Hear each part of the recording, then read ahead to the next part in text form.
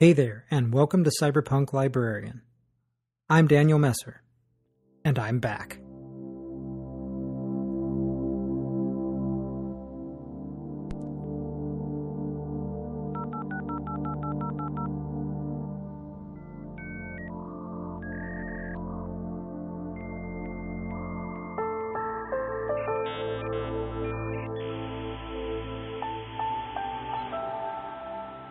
There's an old saying, or a saying that's about as old as the internet, so the age of it may be a relative thing.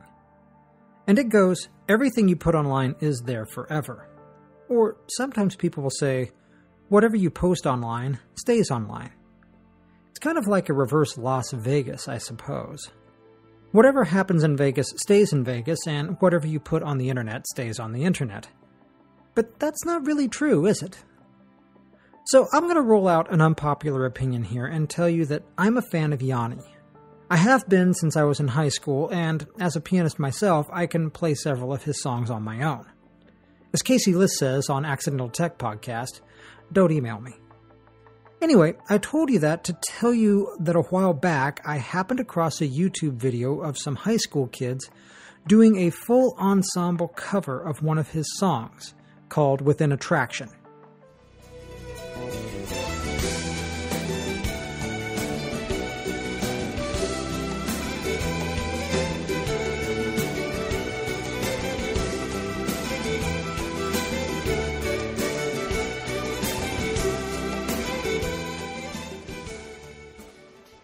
And they were covering the live version of this song, which features a pretty epic violin duet if you're into that kind of thing. Please, don't at me on Twitter either. I know my taste in music is suspect. I did a whole episode of this show on ambient and space music, so what do you expect? Anyway, these teens were good, man. And when they got to that violin part, they absolutely nailed it. I was impressed. I watched it a few times over the next several days, and eventually I moved on to other things. Then a few weeks ago, that video just kind of pops into my head again, so I go looking for it. And it's gone. Crap.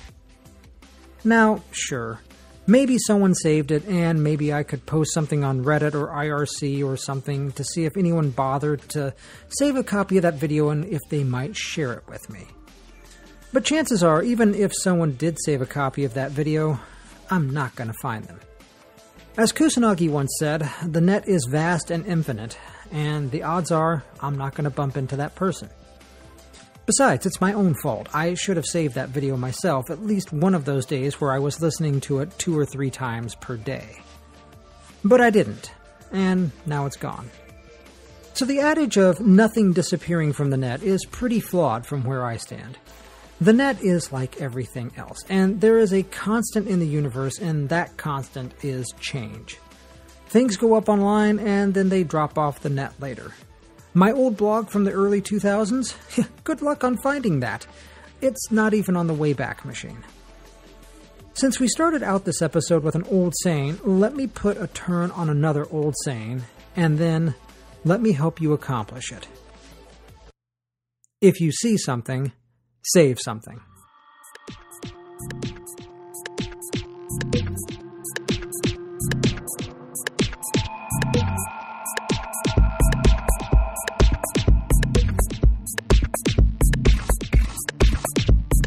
This is Cyberpunk Librarian, episode 52, Download Everything. My name is Daniel Messer, your friendly neighborhood cyberpunk librarian, welcoming you back to the show that explores the intersection of libraries and technology and is all about living that high-tech, low-budget lifestyle. Hello, friends and listeners. No, your ears do not deceive you and your podcatcher isn't lying to you. Cyberpunk Librarian is back after a way too long hiatus and a bunch of bad craziness that, it's just so damn good getting back behind the microphone. So before we dive into the topic of the show, I wanted to do a little housekeeping and bring you up to speed with what's going on around Cyberpunk Librarian HQ. So if you've not caught the quick update that I put out a few weeks ago, I'll fill you all in really quick. So I moved house and literally moved to another city. I used to live in Queen Creek, Arizona, and now I live in Mesa, which is a few miles to the northwest of Queen Creek. It's a lovely house, and it is much closer to the day job. No joke, commuting from Queen Creek to Phoenix easily ate up an hour or more each way, so I was spending over 2 hours per day in the car. Now, I'm there in about half that time. The commute's about 30 minutes or so. So yeah, that is excellent. But good Lord, I hate moving. Oh, I hate everything about moving. But speaking of the day job, I got a promotion last fall. I'm a systems librarian now, and one of my primary goals after getting started was to upgrade the ILS. For the non-librarians in the crowd, the ILS is the integrated library system, and it's the software that powers the day-to-day business operations of running the library. Everything we check out, we check in, put into the system. Every card we make and every fine we take, I'll be watching. No, it'll all go through that ILS. It was a massive upgrade. It took months of preparation. And along with that, I spoke at a conference in Maryland. And if that wasn't bad enough, the day of the upgrade happened to be the same day as the move. Needless to say, things were stupid and insane for a while. Then my website went down not once, but twice. And I'm not talking about a little outage here and there. I'm talking fully down. The second time was the most maddening because, as it turns out, my hosting provider didn't support anything above PHP 5.2, I think it was. Something like that. That wouldn't be a problem until the WordPress plugin that I use to publish the podcasts started requiring PHP 5.5 or above. There wasn't anything to do but upgrade my account or find someplace new. And while I don't hate GoDaddy, I figured I'd look around for a place that specializes in WordPress hosting. I'll talk more about that later, but I did find a new place, I got things set up, and then ran into a problem while exporting my content from the old hosting account because, you see, since the podcast plugin no longer worked, the shows didn't export. Oh, what fun. So I did manage to get an older version of the plugin running, so now I can see the shows, the show notes, and all of that happy stuff. So what I'm going to be doing is a slow and steady repopulation of the shows onto the feed here in the new location. You'll likely see some of these old shows turn up in your podcatcher, and that's all they are, just old shows. If you want to listen to them again, hey, be my guest. But I just wanted to explain what was going on in case there was some confusion. You're wondering why these shows, why is episode 20-something showing up in my podcatcher. I know he's up to episode 52 because he's talking about episode 52 right now. So, yeah, all of that aside, I think things are finally settling down a bit, and thank all the cosmos for that.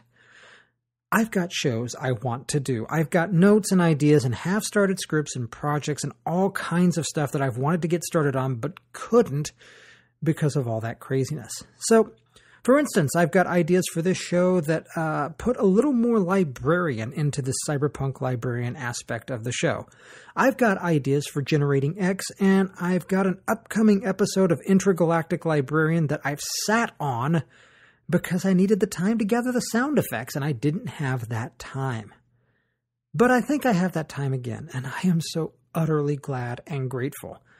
Welcome back to the show, my friends and listeners, and thank you. Seriously, thank you for sticking with me. So, speaking of shows, maybe we should get on with this one.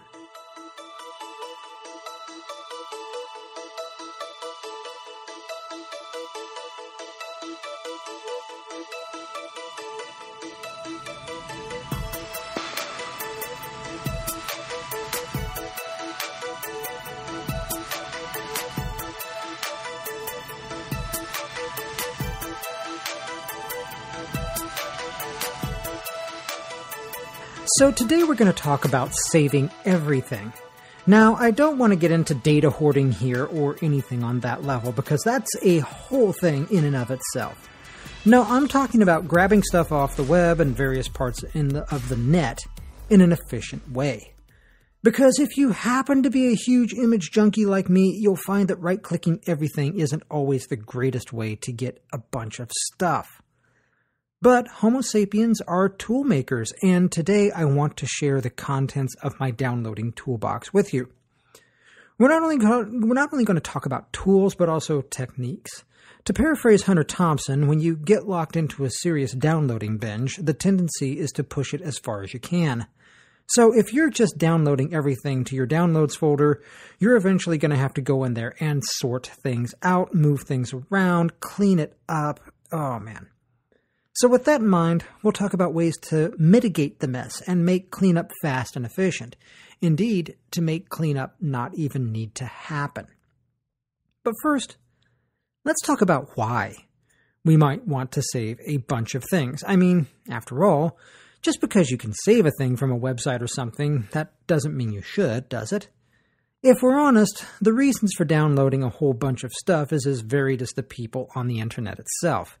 I can't, and I won't, speak for everyone, but I figure my reasons are pretty common among the whole of the online world. So I'll share those with you. I'd say I download and save far more than most people.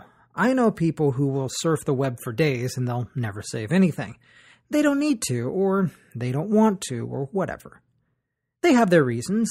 Anecdotally speaking, I'd say the biggest reason they don't bother saving something is because, well, it'll still be there when I need it. That news article with the beautiful picture will be there tomorrow, surely. That video of the cute kid winning the spelling bee, that'll be there next week. We can just bookmark it and come back later if we want to see it again. Well, my friends, we've already been over that, haven't we? Stuff falls off the net all the time. There's a decent chance that photo won't be there next week and that video will be gone sooner than you think because videos take up bandwidth, videos take up server space. Especially if we're talking about a news website or something, because many of them will shove that into an archive behind a paywall, and if you ever want to see that picture again, well, you're going to need to pony up some cash. Or you could have just saved it when you first saw it. Now, I'm sure there are a few folks out there who are going to play the intellectual property card and say something along the lines of, saving a copy for yourself is like piracy, or it's making an illegal copy, or whatever. And, maybe it is. I don't know. I'm not a lawyer, but I do know one thing. If you put an image on a website, then you can right-click that image and save it. You can highlight the text and copy-paste it into a text document. There's barely any effort expended to do it. And that's because, well, that's how the web works. That's the entire point of the web from its very inception by Tim Berners-Lee at CERN. The web was there to share information. Web browsers have gone out of their way to make it so you can save a copy of almost everything you see on a website. Putting content on the web and then getting peeved about users saving it is kind of like building a parking lot and then getting upset because people are putting their cars there. Easily saving information from the web is built into the soul of the machine. Any content creator who doesn't understand this or tries to thwart it is not only doing their users a disservice, but they've forgotten how the web works. So, moving on. Saving something so you have a copy of it is kind of just the beginning. What about saving something because it's going to disappear? Case in point, there used to be a fantastic podcast featuring some of the best space music on the planet. It was called Space Music. Okay. And it lived at spacemusic.nl. That's November Lima, for those who can't understand NL. The folks behind that show decided that they wanted to do something new and different, which that's fair. Of course you do. So they decided to end the show and move on to another kind of show. That's fine. But they also said something along the lines of, hey, we're going to take down the episodes of the show and such, on this date. So my friend Nightwise pointed this out to me, and I immediately went to work. Time was short, and this thing was going away. So much good music and a really good show would become difficult, if not impossible, to find. So I fired up a couple of tools here and there, got on a few things, got my computer going, and I downloaded the entire damn thing. I'm talking every single episode that I could get my greedy little paws on. You have to realize and accept that sometimes a thing is more important to some rando on the net than it is to the creator. And hey, that's okay. That's absolutely okay. The great thing is, sometimes an online rando can save the thing before it goes away. I've grabbed entire image sets, podcasts, music archives, and more, all because I enjoyed them and I didn't want to see them go away forever, which is something that can happen, especially with unique content that just does not exist anywhere else. And finally, for me, it's a bit of an obsession. I love JPEGs, folks. I love JPEGs and GIFs and WebMs and PNGs and all manner of images that you can find online. I love cyberpunk art, surprise, surprise, but I also love images of beautiful scenery that invokes a sense of solitude and peace. I love images of ballet dancers. I love images of my favorite musicians and artists. I love images from comic books and video games and pulp science fiction, and good lord, I do love me some images. So if I see a picture I like, I've got an entire system set up to grab a copy of that picture, file it away properly, back it up, and find it again later if I need to. This obsession goes all the way back to the days of dial-up bulletin board systems. Some local boards would carry directories full of images, and I'd blow my quota downloading them. But then I'd just upload images found on other systems and then download more images. I miss BBSs, that's for sure, but I do like how it's much easier to find and save these images these days. And hey, no quota. No matter what your reasons, downloading a bunch of stuff is a useful tactic sometimes. No matter if it's research or archival or just simple personal enjoyment. Save everything. There is absolutely no guarantee that it will be there tomorrow or even 20 minutes from now, no matter what the old saying says. So okay, that in mind, let's get started.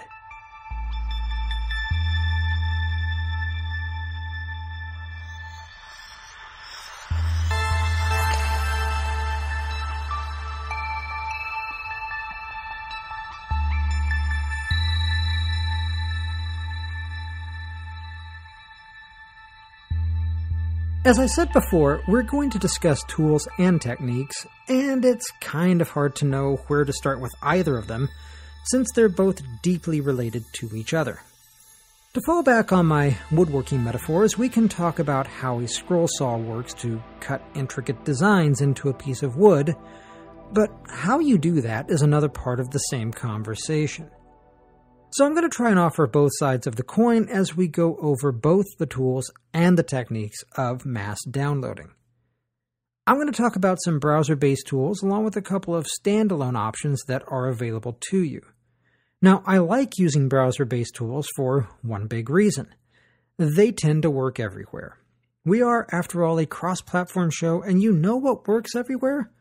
Firefox. Firefox works on Mac OS, Windows, and Linux. You know what also works everywhere? Chrome. Or Chromium, if you like. You know what doesn't work everywhere? Windows-only apps, or Mac OS-only apps, or Linux-only apps. You know, these apps that may be good, but they're kind of siloed to their operating system. So, those don't work everywhere, and, that can be a problem sometimes. And you know what doesn't work anywhere? Internet Explorer. Kidding aside, web browsers make an excellent cross-platform basis for your downloading needs. As I've often joked before, my preferred operating system of choice is Firefox. But I've got your back, my Chrome-using listeners, because for each Firefox tool, I'll let you know about a similar tool for Chrome. Besides, with Firefox version 57 on the horizon, some of these tools might stop working if the developer doesn't adapt them to the new web extension style of add-on. So watch out for that later this year. Now, these tools aren't exactly the same, and that's because Chrome and Firefox aren't exactly the same. The extra little standalone tools, well, those are totally cross-platform. I know, because I use them everywhere myself. So right, let's start at ground zero first, which is your download directory. Your download folder should be a temporary directory, like a waiting room for files before they move on to the proper places on your system. Nothing, or at least very little, should live there on a permanent basis. It's just a convenient place for everything to go. If you do have a permanent thing in your downloads folder, it should be the structure of directories that powers your ability to sort files quickly. Properly organizing your downloads folder is kind of like cooking dinner. If you're keeping things tidy as you go, it's a lot easier to clean up later on. Chances are, your download directory won't look exactly like mine because you're probably not interested in exactly the same things. Like I said before, I'm an image junkie, and I have a folder in my download directory that is nothing more than images. It's called, predictably, Image Junkie. And it's not just a folder. It's a folder full of folders. Remember what I said about keeping things tidy? Well, here's your first step, and it'll become important later on. The folders in my Image Junkie directory classify the kinds of images saved to them. So there's the art folders, which are literally named things like art-anime, art-cyberpunk, art-fantasy, art-sci-fi, and so on. Then there are folders like retro for retro-style images, science, which is typically filled with astronomy-related pictures, but you get a few other things in there as well. Then there's tech and pop culture and a miscellaneous folder for stuff that just can't be classified. And that's not even all of them, folks. In all, there are 72 folders in Image Junkie alone. Some of them rarely get used, sure, but many of them are often catching new images. So why do I have this almost anal level of organization? Well, did you catch the part of the show title that mentions the librarian side of the podcast? Of course this stuff is organized. I'm a librarian. But also because I have a few scripts that utilize rsync to back up that folder full of folders full of images. Like I said, nothing should live permanently in your downloads directory, except maybe your structure. So every so often I run those scripts. Things get backed up to permanent locations, and if I need to, I will delete the entire Image Junkie folder and run one more script that rebuilds it in its entirety, but it's all empty. Along with the Image Junkie folder, there's the YouTube, books, video, and audio folders. I think you can figure out what those are for, but there's also one more that's for images that need sorting. Look, I said I was a junkie. That folder actually works with a Zapier connection that helps me save images that I like, heart, favorite, whatever they call it, on Tumblr. Those are part of the structure, and that's a fairly permanent resident in downloads as well. So sometimes I just need to pop in there and just move things around. Takes a few minutes. I sometimes will just create a folder for, a given thing and then move it or its contents later on. And then everything else can just land in downloads itself, and I'll sort from there. My point is, I've got a structure that helps me move things to permanent homes, and I'll delete anything else that isn't something I want to keep. Because, you download programs that you need to install, and once you install them, you probably don't need to keep the installer. All of this helps me avoid a download directory filled with stuff where I have no idea what it is, where it's from, whether or not it's something I wanted to keep or something I just needed for a few minutes. I mean, sometimes you download an animated GIF that you can throw up on Twitter and then you don't need it anymore. So stuff like that. Right now, that directory at its top level consists of 6 folders, and there's nothing in the root of the directory itself. Have you taken a look at your downloads directory recently? If it's a big mess, then build yourself a structure that helps keep that stuff organized. You can change the structure as you go. I've changed mine a lot of times, and I will probably alter it again at some point. Build what fits your needs and remodel it as necessary. Okay, so that's the basis and the foundation. Let's build upward, or to put it more succinctly, let's go download some files, baby.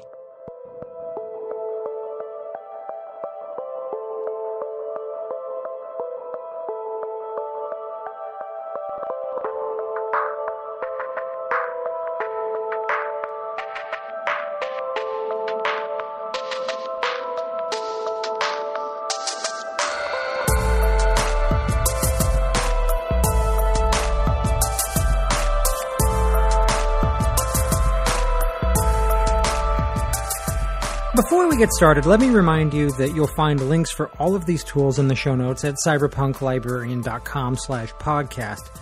So don't worry about writing down names or trying to remember what something is called. Just hit up the notes, that's what they're there for. Now then, you can do better than right-clicking everything you see, especially when there is so much to right-click. Say you're browsing around and you come across some obscure forum powered by PHP-BB, and you're pretty sure it's being run on a server that lives in someone's garage or basement. Or maybe it's a server in a basement garage. Have you ever considered that? Either way, you discover that this thing has page after page of beautiful cyberpunk images, and you want most of them, if not all of them. I might be speaking from experience here. You know what would be horrible? Right-clicking each one, selecting Save Image As, selecting a directory and maybe a folder in that directory, hitting Enter, and then doing that over and over and over again. No, my friends, we are better than this. So let's talk about better ways to save images, and truthfully, lots of other singular files. Starting with Firefox, let me turn you on to an add-on called Save File 2. This is an add-on I've had installed on Firefox for years, and it's one of the greatest add-ons ever.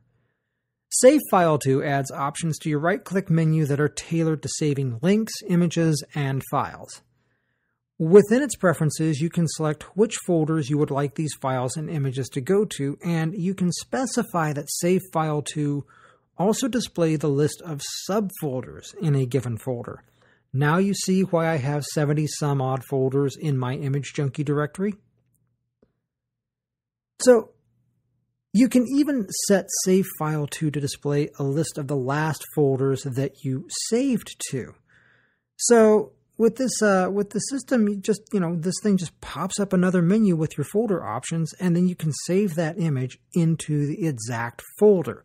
No more of this downloading to a folder and then sorting later on, because you're sorting these images as you save them. And as I said, it's not just images. It can be files, it can be links, whatever. And you can set up options for each one. So you might not be saving images in the same place as you save regular files. So you can set up the options as needed. So for example, that directory of Cyberpunk images, I'll just bring up the full-size image, right-click, get the menu, and go to Save File 2. That pops up my recent folders, and you can bet that the art-cyberpunk folder is on that list and probably near the top. It gets a lot of use. So I select that, and that image is downloaded straight to the proper folder. No fuss, no muss. And that will work for general files and links. It's freaking brilliant, and it saved me so much time because I don't have to sort anything. So on the Chrome side of things, you have Image-Toolbar. Now, I know that sounds weird, but yes, that is Image, a hyphen, and Toolbar. Look for it in the show notes at cyberpunklibrarian.com/podcast. It's very much like Save File 2, but it's specifically targeted to saving images. Once again, you can set up your structure in your download directory and then use Image Toolbar to save directly to the proper folder. It has a couple of limitations in that it must save to the Downloads directory or a folder in Downloads. Now, that's a Chrome thing, so nothing to be done there. Also, your path can't be too long. So, I've gotten around this last limitation through the magic of symlinks on macOS and Linux. Not as easy on Windows, but you can probably make it work there too. While it's not quite so full-featured as Save File 2, it is a brilliant Chrome extension, and it has been a sorely needed bit of software in that space. I mean, I literally did a little chair dance when I found this, because I don't want to be too reliant on one particular system. Like I said, Firefox 57 might kill Save File 2, we don't know yet. But you know what's better than downloading one file at a time? Downloading all of the files at once. And that's where Down Them All comes in on Firefox. As the name of the add-on implies, Down Them All gives you easy access to grabbing a lot of stuff at once. That forum with the cyberpunk art? Well, I can set Down Them All to download the linked images. In other words, I can have it grab the images themselves and not the thumbnails. I don't want the thumbnails, I want the big images. And I can specify which folder to download them to, so they're just going to go straight to that art-cyberpunk folder. Even better, I can go through this form page by page, adding images to the Down Them All queue and fire off the batch when I get everything set up. You can set options that allow for the maximum simultaneous downloads, maximum connections per server, and more. And even better, once you set up your initial download options, you can just keep adding things to it by selecting the DTA one-click from the context menu in Firefox. It even plays a happy little tune when you're done downloading. Now, over in Google Chrome land, you'll find a couple of helpful tools, one of which is Bulk Image Downloader. Like Save File To versus Image-Toolbar, Bulk Image Downloader doesn't have the full-featured nature of Down Them All, but it'll get the job done. This extension basically scrapes the page you're looking at and offers you an interface for selecting what you want.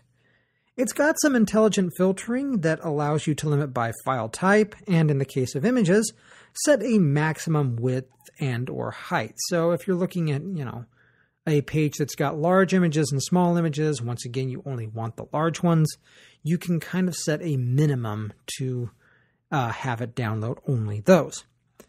And that's really good on image boards where BID pulls in the thumbnails into the mix. And, like I said, you want the linked images, not those thumbnails. So then there's Multi-File Downloader, or MFD. MFD is a Chrome extension designed for utility. It ain't pretty, folks. It doesn't have the friendliest UI, but it will totally download everything on a given web page.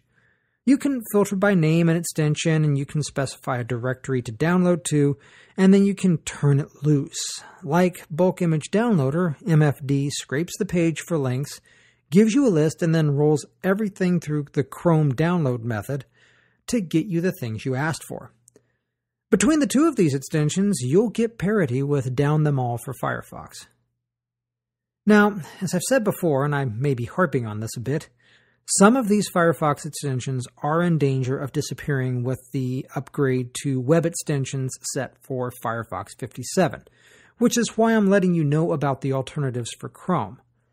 The developer behind the project for, say, Down Them All is extremely pissed about the change, and I will link to his blog post in the show notes.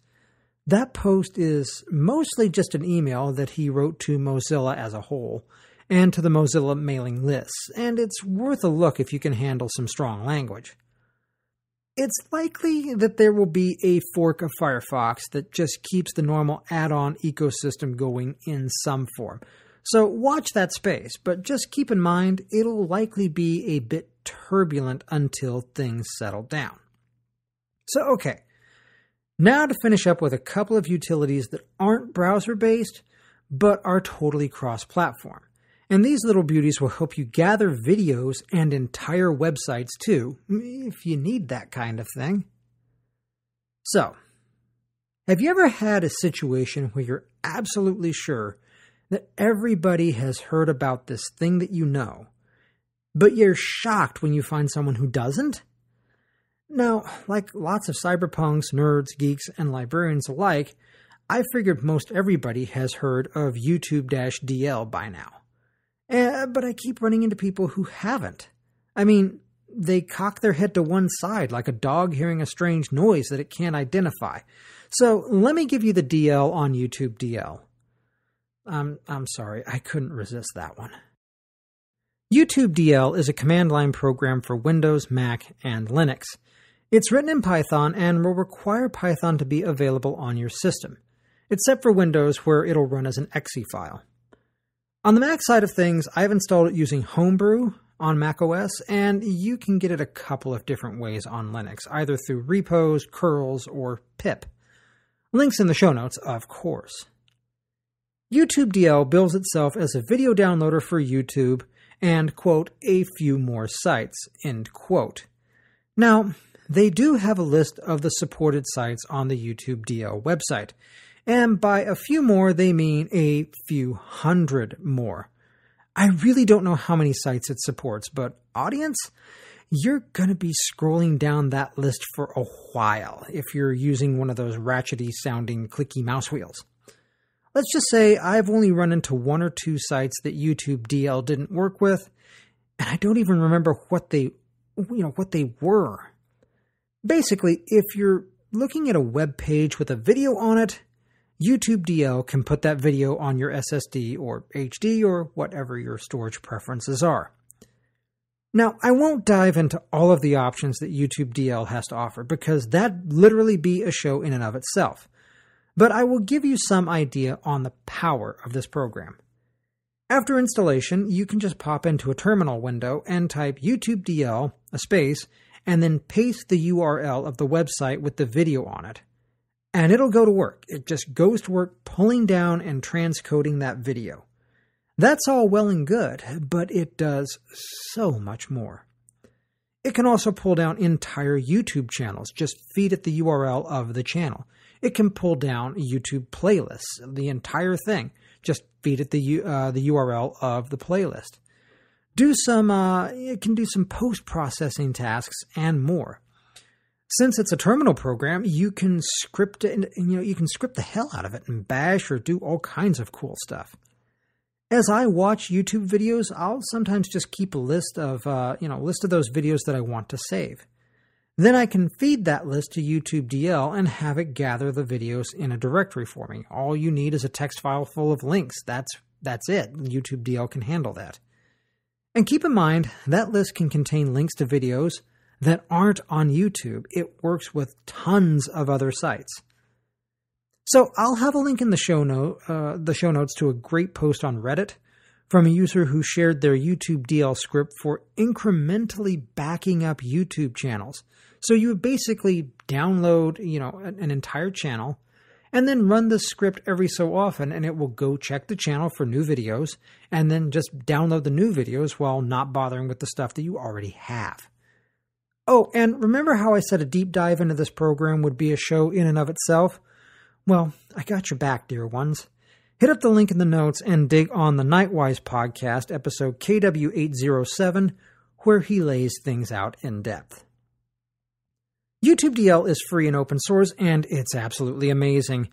If you've not gotten in on this, you need to check it out, because let's face it, I've seen entire YouTube channels disappear overnight, and I've seen great videos fall off the net. If you see something you like, it's just not a bad idea to save it. And finally, sometimes you may find it useful to grab parts of, or all, of a website. You might happen across an open directory of ebooks or music and, whatever. And you might wonder, isn't there a better way than right-clicking everything? After all, you may want the contents of a directory and maybe some directories a level down or something. Well, that's where wget comes in.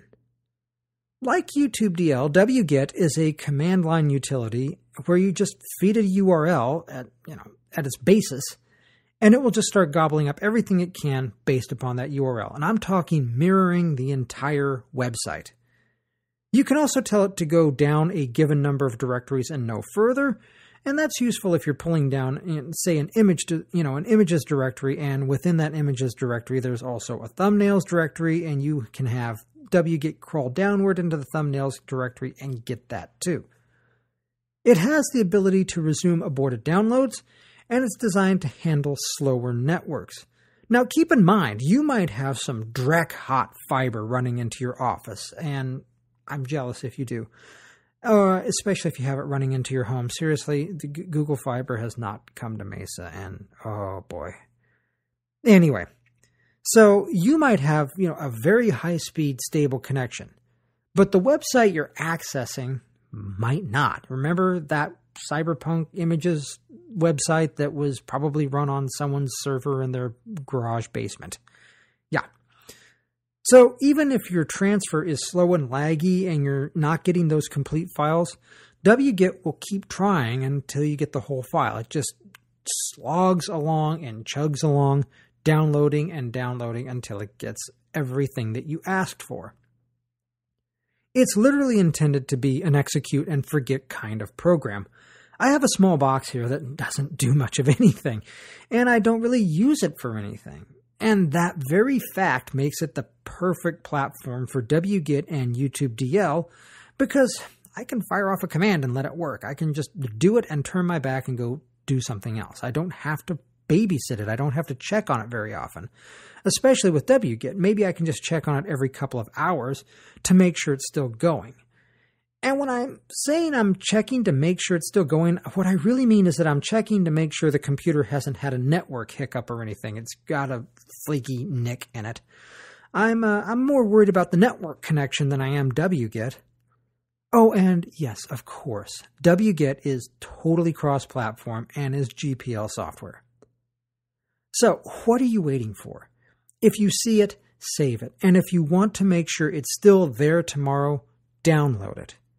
Because in this age of digital uncertainty, strange governments doing strange things, three-letter agencies trying to mess up the net from what it is, downloading is archiving.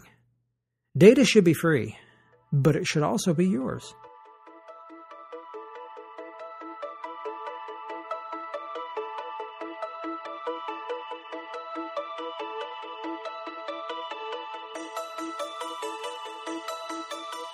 And that wraps up this episode of Cyberpunk Librarian. I thank you for tuning in, and thank you for sticking with the show. I mean, good Lord, if you still have this in your podcatcher after all of this time away, and this thing came up and you thought, oh, well, I'll give it another shot. Thank you for giving it another shot. I hope you enjoyed. I hope you picked up some ideas on how to make downloading a lot easier. And there's ever so much more out there to help you on with that, but this will get you started in the realms of saving anything and everything that you want.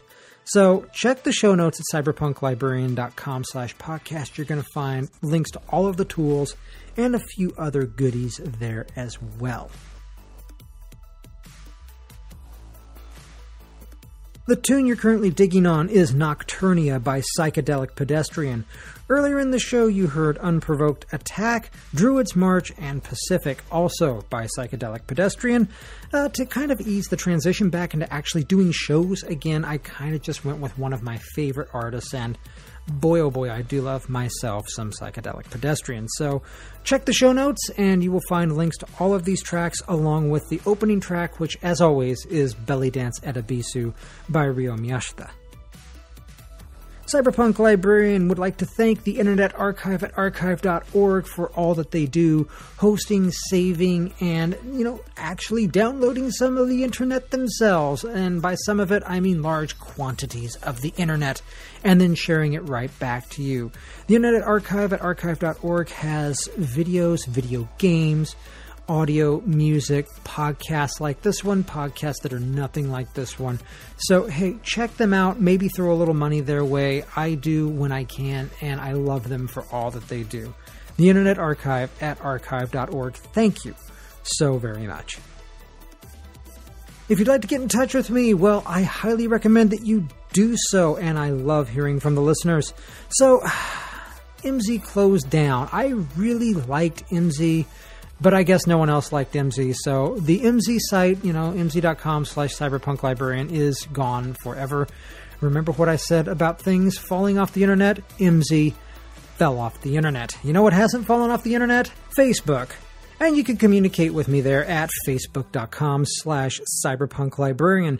You can find me on Twitter where I am at Librarian. That's BIBRARIAN. It's like librarian, but it starts with a B.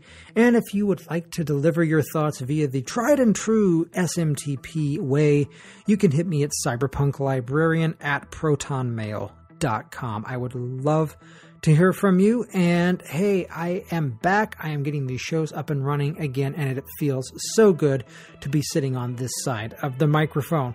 So thanks again for tuning in. Thanks for sticking with me. I'm going to get out of here. I will see you in the next episode, and hey, remember, you don't have to be high-tech to be low budget, but it certainly helps if you're a cyberpunk. I'll catch you next time.